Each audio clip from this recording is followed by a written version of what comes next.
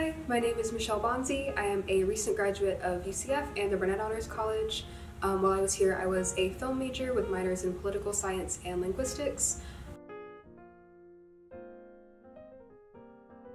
And in 2022, I was part of the Honors Advanced Documentary Workshop, where we made a new intro video for the Walls-Built Museum of African American History and Culture, which is located in Paramore, right by the Amway Arena in downtown Orlando.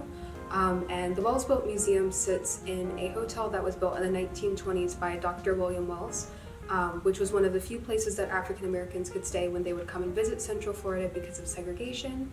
And along with the hotel, he built a casino, like a community event center next door, where a lot of prominent Black musicians would come and play, like Count Basie and Ella Fitzgerald. And if you go to the museum today, you can see the ledger where they signed their names and how much they got paid, which is really cool. And so unfortunately, later into the 20th century, the hotel fell into disrepair and the casino had to be torn down. But in the 1990s, State Senator Geraldine Thompson led a coalition of people to restore the museum, or restore the hotel, and then turn it into the museum, which stands there today.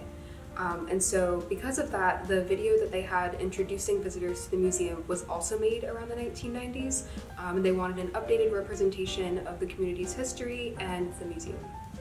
Working on the documentary was very much so a collaborative project. We were led by Dr. Lisa Mills and Dr. Robert Casanello, who had made a lot of documentaries with honors students through the Burnett Honors College before. And since we were in a good small-sized group, we were all able to work on every part of the documentary.